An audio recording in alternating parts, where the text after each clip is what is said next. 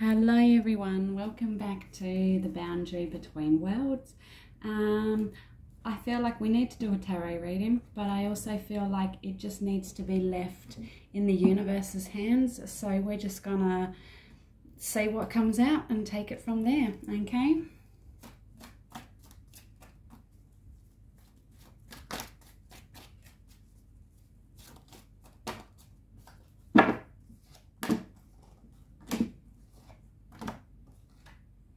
Okay, I feel like for I feel like for a lot of you, there have been a lot of questions, okay? I feel like there's been a lot of questions with people close to you and really wondering if you can trust them, wondering how they really feel and what the path forward is, right? The key here is it needs you to ask those hard questions. It's not about leaving it and kind of just hoping things will work out on their own, okay? Because that's what won't happen. If you be assertive though, be direct and ask those hard questions, you're not only are you going to get the answer that you need to hear, right?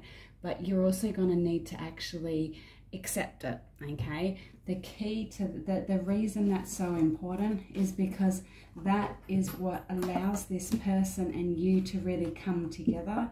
It's what allows things to move forward in the right direction, right? And move forward in a way that shines an abundance upon you, that allows you to get all it is you seek and more, okay? It allows you to have that relationship, to have that love, that care, but most importantly, it's that connection, right? It allows you to really strengthen that bond and form that connection and allow it to be, for both of you, extremely beneficial, but also long lasting, okay?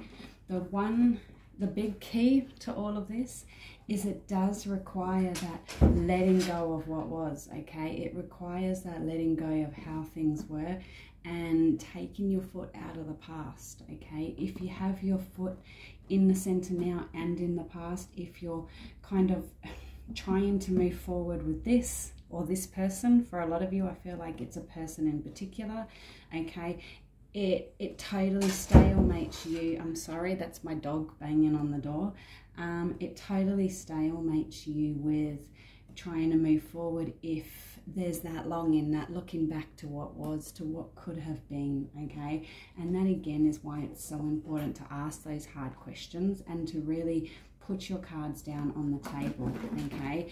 You are going to find that just seems to open up so many avenues, so many possibilities for you, but it also frees you emotionally, right? It seems to allow you to step into your own power, okay? It allows you to find that emotional liberation where you're not under the thumb of anybody else or under their spell, you know? It really puts you in a position where your emotions aren't driving you either. Of course, it's not a negative that they are, right? But I know you know what I'm talking about here. It's when it's those emotional reactions and all those things that can kind of work against you. This all has you moving into a place where you rise above it all, okay? It isn't going to be easy. That's the thing. Like the way I'm saying it, it sounds like it's going to be simple. And at the end of the day, the real good things, we've got to work hard for them, right? We've got to stand our ground.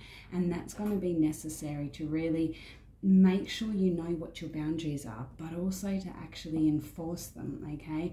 Knowing and enforcing them is two totally different things, but this emotional liberation will enable you to be able to really draw those lines and find that respect that you deserve, right? That equal respect.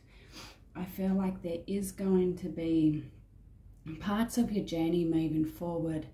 It's not all set in stone, right? And so parts of your journey moving forward do rely on this faith. It does rely on you having this trust in yourself, faith in your higher power, okay? I'm using higher power just for everyone to cover the broad spectrum of everyone's different beliefs. But that's really going to be important here, is holding on firm to that faith, okay? Because in the darkest times, that's what's going to light you forward. It's that faith that's going to keep you pushing. It's that faith that's going to give you that belief in yourself and in something more. It's going to bring hope. It's going to bring so many things that enable you to keep on pushing and keep on moving forward, right? Because for some of you, like I said, that having to enforce your boundaries, for some of you, that is going to work in a way where it's going to have its own roll-on effects, okay? And it's not going to be a quick fix problem. It's going to take time. And this is the key here, is patience, right? Because of that time it's going to take. I feel like for some of you, during that time of patience, you may find another person come onto the scene, okay? I feel like for a lot of you, this is a different person. It is possible, though, that for some of you, it's one person that kind of has two personalities, right? That can really flick from one to the other. They can be really charismatic and this great communicator, but then at the same time, they can be this total other flip, and they can be really caught up on the materialistic things. They can be a homebody in that sense, okay? And I feel like the key with this, for those of you where it's a new person, or for those of you where it is, sorry, this is the general side of the reading, or for those of you where it's this one person with those like two big split personalities, the key moving forward here, right, is you've got to find a way for mutual respect. I feel like at times this person is going to really test the boundaries. They're going to, or sometimes it's like they'll pick the high picking fruit, the high hanging fruit, and leave the stuff that's on the ground for everybody else. You know what I mean? They'll go pick the best of everything, and then you get the crummy leftovers in a sense. And the key here is that mentality doesn't work. It needs you both as equals. It needs you on the same page. It's about coming together, not going off and doing it for your own, okay? I do again feel like for some of you, you're going to need to slow down though. Take a breath before you make any big major decisions. The reason being is I feel like a lot of you sometimes have made decisions that benefit you in the sense of they bring stability, they bring security, but sometimes it's like that head has weighed out so much, right? It's really come from that logical perspective, but in doing so, you've ignored your heart, okay? And the key here is to stop ignoring your heart, to open yourself up to it, okay?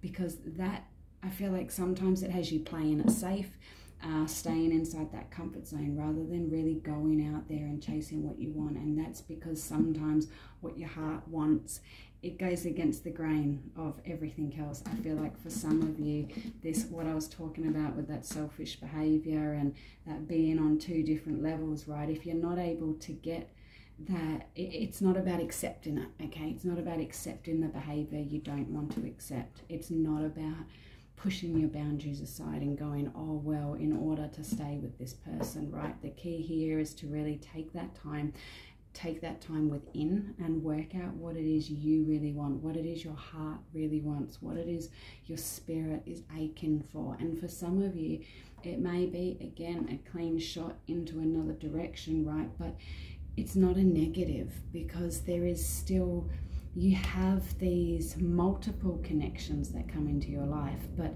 you have some long-standing connections, okay? And you will find love as well. And for those of you where it's kind of just out of grasp at the moment, and these people may not be it, right? It does come to you down the line, and it's nothing to give up on, but playing it safe and listening to your head, not your heart, that will have you giving up on it. And that's what has me saying, you know, take that second and really touch base with your heart, really touch base with what it is that you really want.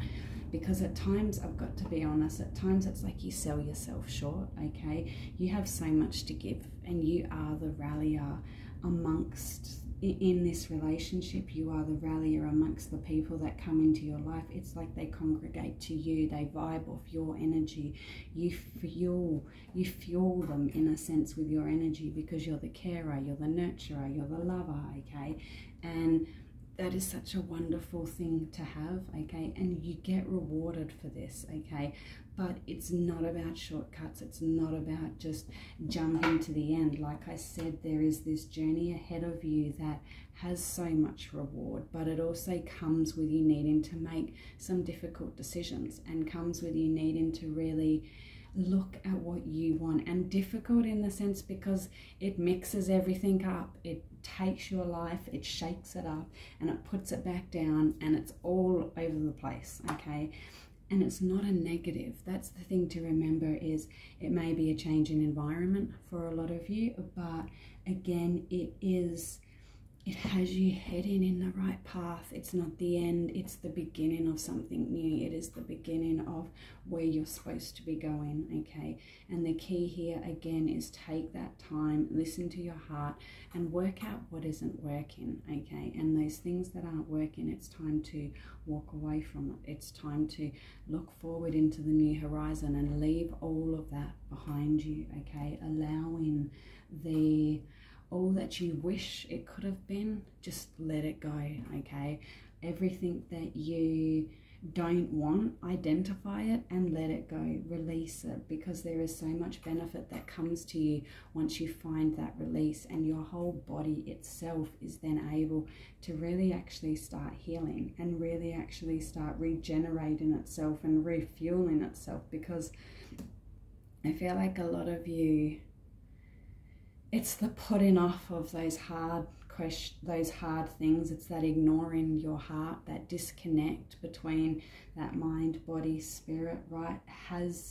When we ignore one little part of ourselves, it has these major roll-on effects. It's just like when we ignore a challenge and we ignore an issue, it doesn't go away. Instead, it grows, it brews, it gets bigger, and it creates more dramas as a result, okay?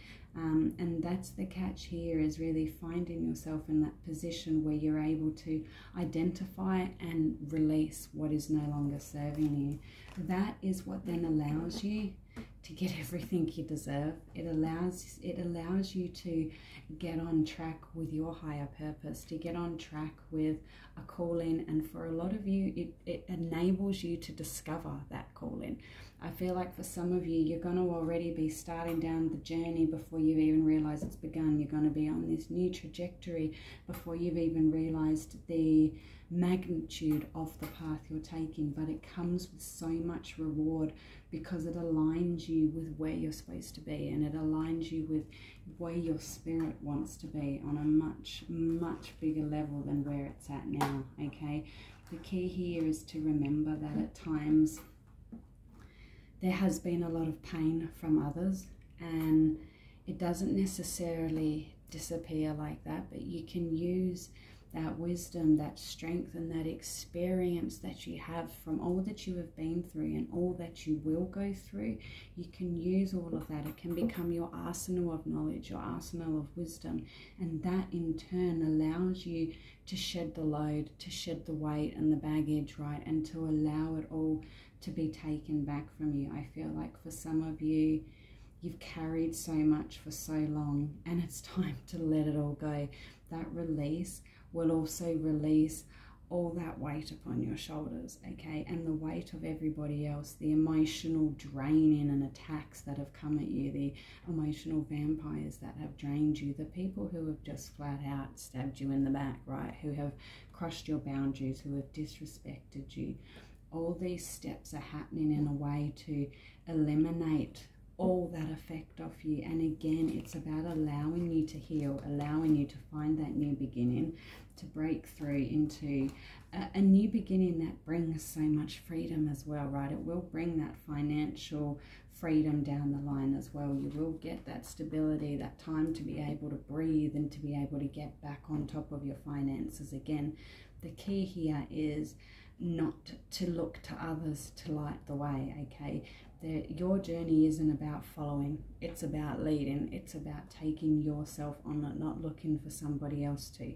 You're going to find that there are many people who will put their hand up, who will supposedly be able to take you there. They'll be able to guide you there. They'll be able to show you what to do, what to say, and It's wrong. Okay, it's you. It's all you. You need to be the one steering yourself there. You need to be the one discovering it for yourself. Half of the journey is you searching, is you actually seeking and looking for it for yourself, okay? Don't get bored, don't get complacent. I know that at times it can be like, you can have all this good coming, but you can still be looking around going, well, what else is there? What's next? Where to next? And that's where it's just that need to be careful, okay? That's where that boredom, complacency works against you, because your journey is going to be like, it's like these major stepping stones.